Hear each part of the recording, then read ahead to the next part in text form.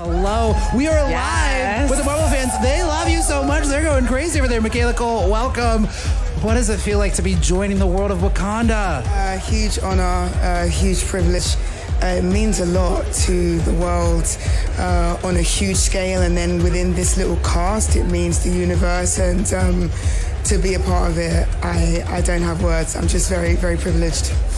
Yeah, now you're coming in as a member of the Dora Milaje, right? So what was the training like? Because we know you had to do some stuff. Intense, yeah, intense boot camp, training with spears, with wooden sticks in the sweltering heat, the Atlanta heat outside.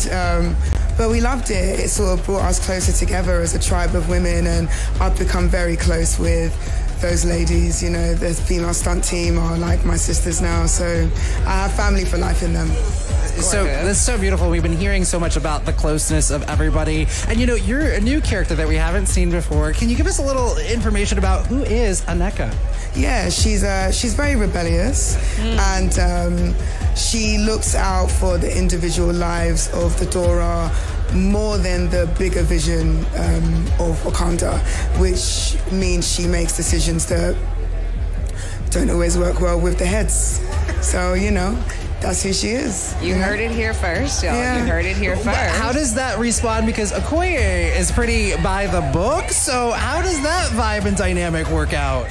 Well, exactly. That makes sense. You're like, and that's the point I was trying to make. That's what it is. Yeah. Michaela Coel, we are so excited to have you as part of the MCU and the Wakanda family. So thank you so much for talking to the Marvel fans. They're so excited to see you. I'm going to send you on your way. Thank you so much. Enjoy the night. Thank you so much. Take good care.